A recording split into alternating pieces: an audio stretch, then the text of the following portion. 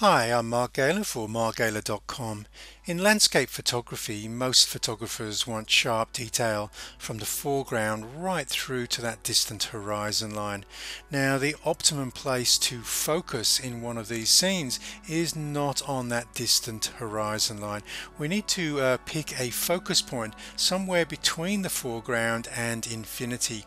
And the optimum place is often referred to as the hyperfocal distance. Now, on a Sony mirrorless camera, this is actually quite easy to find that hyperfocal distance without using any calculators.